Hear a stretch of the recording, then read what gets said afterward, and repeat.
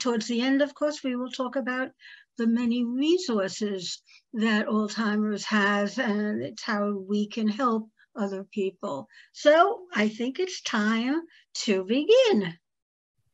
So one of the things that we're going to talk about is care planning. The diagnosis of Alzheimer's introduces something new into whatever future plans we have. Reassess the plans and make new ones if you have to. Make adjustments to cover whatever care that is going to be needed later. Now, one of the things that we have to do may be difficult, but review your finances with a professional. Even though you may have done it before, it's a little bit different now that you have this diagnosis. So while you can review your finances with a professional, consider potential costs as the disease progresses. Take a look at, are you, might need in-home care or adult day care or even residential care. And you need to know, looking at your finances, what you would be able to afford. So what are the resources that we might have? Well, insurance, different kinds of insurance. Retirement benefits. Many companies have retirement benefits, and it's important to know if your particular company does. What about your personal savings and assets? Are you on any government assistance programs? Things like Medicaid, Medicare, and of course the VA, which has so many different resources. Now, let's talk about advance directives. Advance directives relate directly to the health care and to the finances. We need to have a living will, expressing what you want when you no longer can express. And we need to have those powers of attorney that when you are no longer able to make your own financial decisions, you have appointed someone whom you, have confidence in. And the same thing with healthcare decisions. You want to have discussed what you want, and the person that you've appointed will carry that out.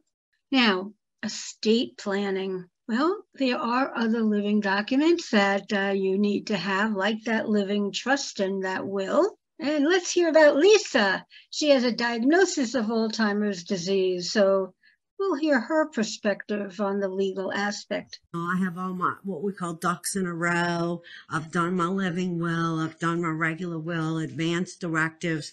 Do it while you can still make those decisions. Do it while you could still, help someone that if they're a little further advanced, if you're a caregiver, you can help, know what they want. And it's sometimes people in this country today don't want to talk about death or dying or anything like that. It's a part of life. And let's make it like the circle of life. In other words, death and dying is not necessarily a terrible thing. We're all going to do it. It's how we do it. And if we make our decisions properly, when we can still make good decisions, that makes a difference. And the point she brings out is so true. We all should make plans while we are able. And certainly my personal recommendation is you need to update them at different stages of your life. When you're young, you have certain wants and needs. As you have kids, as they get older, these are things that need to constantly be reviewed. But we should make those plans while we are able to express what we want. So what do we have to do? Well, it's really good to find an elder law attorney that specializes in issues such as disability planning, guardianship, probate, and estate planning. You want to talk about guardianship? Well, let's talk about kids. Who's going to be their guardian if something happens? Or if you're alone and someone has to make decisions, you need to find out and discuss and arrange probate and estate planning. Decide ahead of time who you want to have what. Make it clear so there's no problem after your passing. Make sure to discuss healthcare decision-making and financial decision-making. And, you know, when you talk about it with your lawyer, you really also need to have talked about it with those family members or friends that you have, that you want to designate to be able to make decisions. And let's talk about long-term care coverage. You know, some people do have long-term care. I don't know if as many now as they did when it first came out, but long-term coverage does help to pay costs. Again, we'll look at things like disability insurance if you were working and because of your diagnosis, you can't. Let's hear from Eve and about her husband. We had done a number of things, probably 20 years ago, having a trust, filling out wills, having powers of attorney, those kinds of things that one sort of does. And that was sort of another shock to me. I came here and I thought, we don't have an attorney here. I've got all this stuff, it's under Ohio law, and all these things are different if you're in a different state. So I found myself a wonderful elder law attorney. And one of the first things she said to me is, and I told her that I wanted to be my husband's power of attorney, which I am now. And that was an easy thing to do. But then she said to me, who is your power of attorney? And I said, well, my husband, because, you know, you're in denial through all of this. Even though you think you're with it, you're still in denial. And she said, he can't be your power of attorney. Right. And a lot of people don't think about that. And they certainly need to think about that. Well, okay, if he can't do it, who am I going to designate? And, you know, make that clear when you're making up your different plans. Safety. Oh my gosh, safety is so important. And so many things to think of. They change as time goes on. One of the things that we need to really look at is medication assistance. You know, what can they do? What should somebody else do? So with medication, just want to mention, you know, it depends if you're at home, if you're in an assisted living type facility, as to who is distributing medicine. One of the things I've seen personally in the care of people is everyone's got the big long strips, you know, that you put your Monday, Tuesday, Wednesday, or your morning, afternoon, and evening. And I would go around and check to, you know, see if they've taken their medication. And we've made a big assumption that they know if it's Monday, Tuesday, Wednesday. You know, you'd look in and you'd see skips of days, and, you know, it really does become a safety concern. Home safety. Let's talk about all the things at home. Don't you like that, the little knob that's on your stove? How many times you take a pot, hopefully off, or maybe leave it on, and so is the stove. And of course, we know that can lead to fire. So we need to be really aware. If you are living with the person, or that person, your loved one, has a caretaker, take them off. You know, they slip on and off really easy, and this way you don't have to worry. But it certainly is something that you need to be aware of and check. Right. So other safety issues that happen as the disease progresses is people become disoriented. You know, they really don't know, where am I? They don't know where they are. They don't recognize a person that maybe lives with them. If you leave the house, you know, if they just have the ability to open the door and leave, very easily do they get confused as to which direction, where do I live? It's certainly something that we have to watch and handle if we find a person disoriented. And it's so common. We've had a family member with dementia, and it was a Thanksgiving last year, and she all of a sudden just looked around and she went, where am I? She had no idea. How did I get here? It just had no idea. Okay, Gary, see what Gary has to say.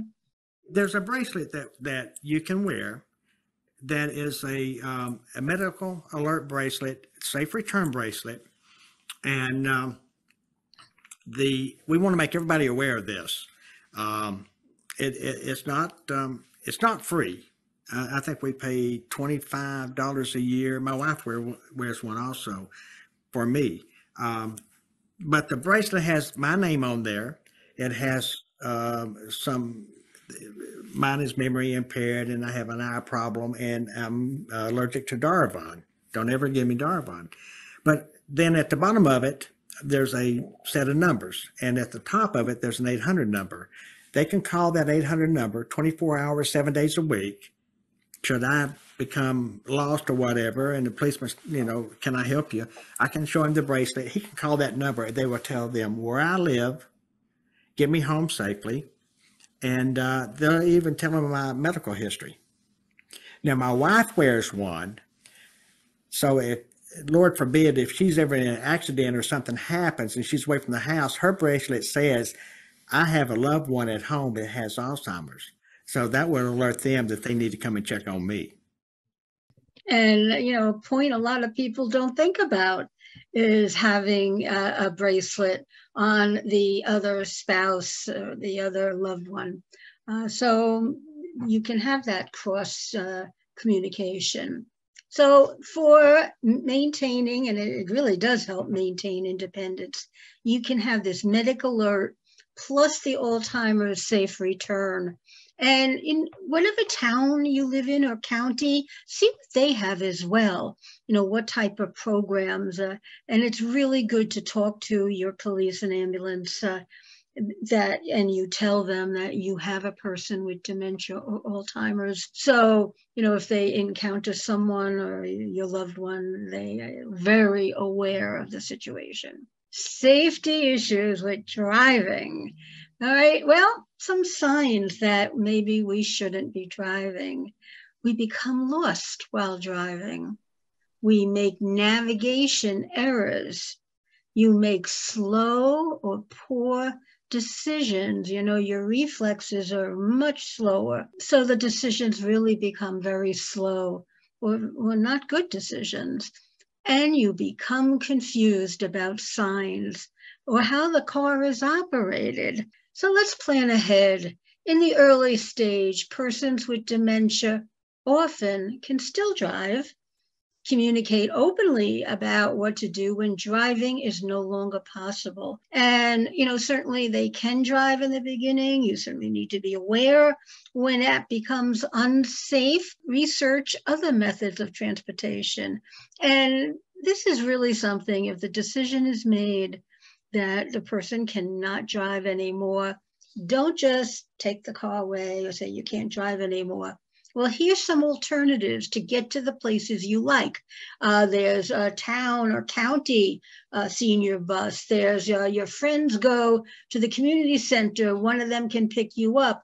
Here's a Uber number. There's alternatives. And so you take away, but then you give them options. And, just always watch for unsafe signs of driving. Let's hear about Amos, Beverly's husband. Amos did not decide to stop driving until he got really, really lost. The doctor had been saying to him over and over again, you need to stop driving. And he would agree with her in the office. And as soon as we walked out the door, he said, she doesn't know what she's talking about. I can drive if I want to. He just got real macho on me. And I said, well, you're not driving my car. I'm sorry. Well, I can drive my car. Okay. Well, I sold his car. So he would have to drive my car. Well, he was not very happy, but that was the only way he could get around. And of course, what happens is, for some reason, men don't seem to have the same support system, so no one would pick him up to go golfing, and he wouldn't call them because he didn't want them to know that he couldn't remember how to get to the golf course. So one day I did let him use my car to go to the golf course. He went down to 131st and Halstead from Country Club Hills. He called me on my cell phone. It was when he could remember a phone number. On his cell, it's real scary now, on his cell, he called me and says, I can't find my way home. Oh, at least he called. So many people just don't. They don't want to. They're embarrassed. But this certainly is a very, very common situation. So let's take a look at our total care team. I always want to remind people you're not alone. This is not something you have to go through alone. We have different teams, and you can create your different teams. Of course, you start out with the person that has Alzheimer's and dementia and the care partner. And we notice we say partner because that's what you are, a partner. You're not a caregiver yet, or you don't have a caregiver, you're a partner. Then you expand that team with family, friends, and work. And the people that are close to you, that you can talk to, that will, be a part of your everyday still. Then we expand even more into the healthcare community. And that's where you have all of your professionals, your doctors, your nurses, your pharmacists, and other people providing that healthcare to you. And then finally, there are community resources out there. Again, you're not alone. Look at your county resources. Certainly always the Alzheimer resources. Right? So you're not just a person by yourself. You've got all of these teams to be a part. Words from a care partner. I need my mom to talk about what's happening to my mom. That really hit home. Stress and care partners. It is a lot of stress. All of a sudden, your role has changed, and you are now providing care for a loved one. We go through different stages. Denial. This isn't happening. This is a mistake. Anger. Then we want to withdraw. Then we have anxiety, depression. Exhaustion is really a sign of stress. Sleeplessness, many a night. People toss and turn, and they can't turn their mind off. Irritability, which comes from not sleeping and all those other things. Lack of concentration. It's like you just can't focus on, one thing at a time. You're all over the place. And your own physical health. And that's something we don't want to happen. So any and all of these things are stress. And it's so common to happen in care partners. You need a outlet yourself. All right. So again, let's hear from Beverly. I have people that I can call, whether it's my support group at church or my family members. I can call and talk to my sister. I can call and talk to my daughter. I can call and talk to someone from the church. So that's how I really cope. The other way I cope is that I spend time for myself. I schedule a time for myself at least once a week where I don't have to do anything for anybody else but for Beverly. And what do you do with that time? Sometimes I read. Sometimes I will watch a movie.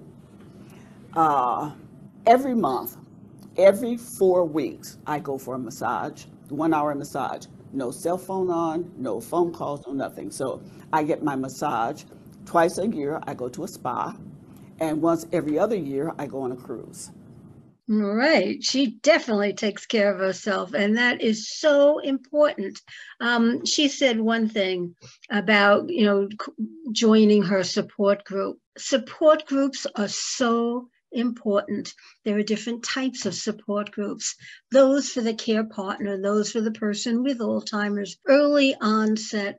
Join a support group. I can't say it enough. I do facilitate many different ones, and things I love to hear and see is, first of all, they come away going, I'm not alone. They understand it's priceless, and that's why it's so important. And so, contact one. The Alzheimer's Association can certainly tell you in your area what's there. And of course, many are virtual since the pandemic. So what else can you do? Like Beverly does, care for yourself. Schedule time for yourself. Listen to your body. I always say that. Your body is telling you something. You just have to pick up the sign. See your doctor. Do some kind of exercise. eat right. That's probably one of the hardest things for people to do, is to eat right. Instead of just you're hungry, you pick something up, not very healthy usually. Stay connected. Those people in your teams, especially your family and friends, stay connected. Call them, do a FaceTime, arrange to get together for coffee, but stay connected. If you have a hobby, maintain that hobby. Or try a new hobby. You don't have to be perfect, right? Just do what you like. Take a break. It's okay. You don't have to be there 24 hours, 7 days a week. You have to take care of yourself because no one else will take care of you. And get that support. It's so important. Words from a care partner. When this first happened, I thought we would never be happy again. Now I know that life is not over for us. Joy every day. So let's hear from Josie. Her husband, Alan, has that diagnosis of Alzheimer's. Okay, Josie. Getting the diagnosis is just, it's devastating. It's so, I remember feeling when they were saying that they were pretty sure it was Alzheimer's. I got the feeling that I was standing on the edge, on the rim of a huge black hole, and I was going to be falling into this hole. That was how I visualized how I was feeling. And it has been slow, but I have discovered that that's not true. And I would encourage other people to know that there is life after Alzheimer's, after the diagnosis. And though it's difficult to become involved in the Alzheimer's Association because they have a lot of resources, they have a lot to give, and you just have to reinvent your life. You may not have the same life that you had before, but you can reinvent it, and it may be richer than the life that you already know about. And I would encourage people to get involved and to find a support group, because it helps to talk to other people that are in the same situation.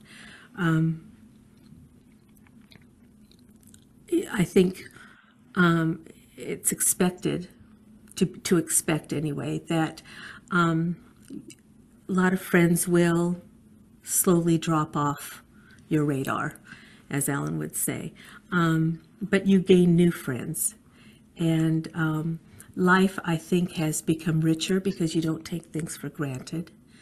And right now we're so fortunate. Alan is still at the early stages, so I don't know what lies ahead. So I can't speak on that. But for the early stage anyway, it's not that bad. You just have to, like I said, reinvent your life and get involved. And there's a whole world out there that's waiting to be lived. She said it perfectly. It's not the end. You just have to reinvent, look for what is out there. What can you and your loved one do together? And there are many things. You just have to refocus. Instead of looking, 1 year, 5 year, 10 years, you like narrow it down to today. What are we going to do today? What are we going to be happy about, smile about, laugh about? And, it's so important to be able to do that. So we've talked about all the resources that are out there. I will go certainly through some of these, and then we'll be able to have questions. So alz.org, right? That's the website. There is so much information on this website. You can spend hours really going through all the different parts. Now, there's the Alzheimer's Navigator, and that's really what it does. It helps to find the community resources, the healthcare resources. It helps to navigate you in your journey. Then we have our community resource finder. There's so many different resources that an area has. You want to know what's in your area. When you call the 800 number, you simply give them your zip code, and they will research everything. And of course, go to your counties. All your counties are, filled with resources. Alzheimer's and Dementia Caregiver Center, and I see up here in Manchester, there is a center, Alzheimer's and Dementia Caregiver Center. It's so much information that can help. Safety, I talked about safety before. There's a number of things that you can do. You can certainly sign up for the Alzheimer's Safe Passage. They have safety lists, like what you should look for in your home, doors that, you want to make sure if they're open, what can you do, your stove, and on and on. 24/7 helpline, please make sure you have that number. ALZ.org, find us. Now, if you're looking for support groups or educational programs like this, again, with your zip code, you can have Alzheimer's help you. You can go online yourself and look for the closest support groups. Now, in person, of course, people look for close, but there are a lot that are virtual. And so it doesn't matter where you are. I live in North Jersey, but I have a great deal of programs and groups down in South Jersey. So let's see, training, there's educational programs online just like this. They tell me a lot of the ones we do are online. So they're free. Take advantage, read them. I really do encourage everyone in some way to get involved. Support public libraries. Like, share, and subscribe for more great videos.